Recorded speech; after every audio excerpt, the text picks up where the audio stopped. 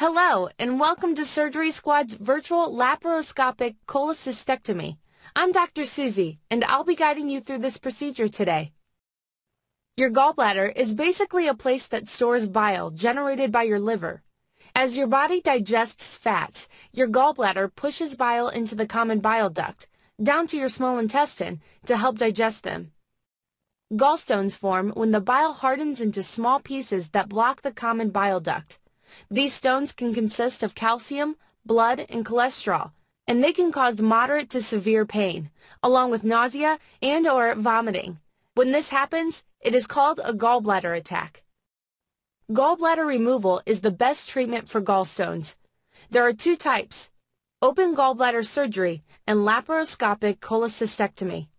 Open gallbladder surgery involves one large incision and removal of the gallbladder. It is performed when the laparoscopic method is not possible, or when complications or too much scarring from previous surgeries are found, or when the patient's blood won't clot well. This type of surgery causes more pain and longer recuperation time. A laparoscopic cholecystectomy, however, is the most common and often the best method to remove a gallbladder. It is where the gallbladder is removed through several small cuts in your abdomen. The surgery is safe, and folks who have it normally recover within 1 week. There are a number of benefits to having laparoscopic cholecystectomy. Among them, you'll be able to eat food without pain in most cases.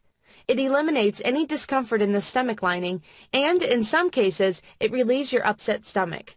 However, if you have your gallbladder removed, you might experience chronic diarrhea, indigestion, trouble digesting, severe liver problems, fatigue, and rare but intense abdominal pain.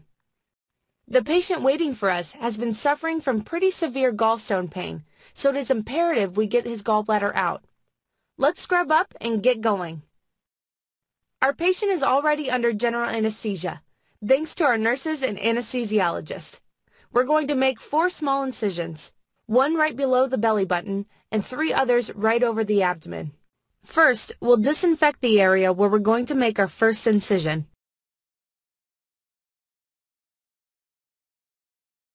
Good! Now take your scalpel and make a small incision right below his belly button. Nice and clean. We've got to see where we're going, so we'll first inflate his abdomen with a little carbon dioxide to have some room to work.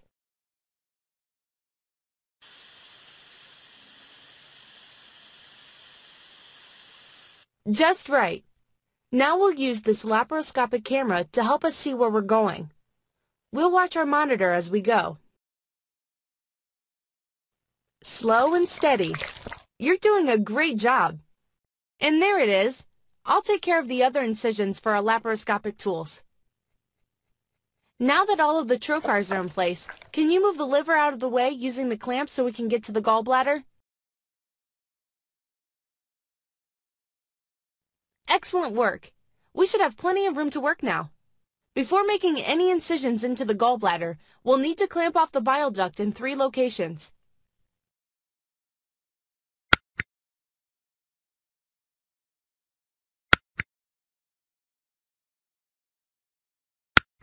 Great. Now use the scissors to sever it. I'll hold the gallbladder in place while you work to cut it from the liver. We'll use an electrocautery device to minimize bleeding.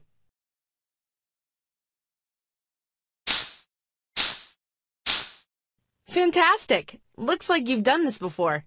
One last thing. Let's take our clamp through the cut under the belly button and pull this guy out. Nice work! Our scope shows that everything's clean.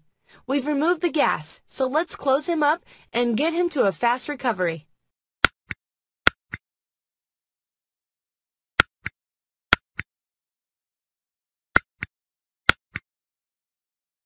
Our patient is now in recovery, and he'll probably be there for a few hours.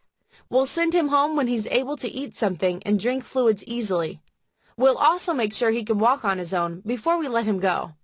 He'll probably have a small amount of diarrhea, and his doctor will probably have him on a special diet to follow for a few days. He should be ready to resume a normal life after a couple days of taking it easy. And that's how we perform a laparoscopic cholecystectomy. You did a great job today. While you're here, try your hand at one of our other surgeries here on surgerysquad.com.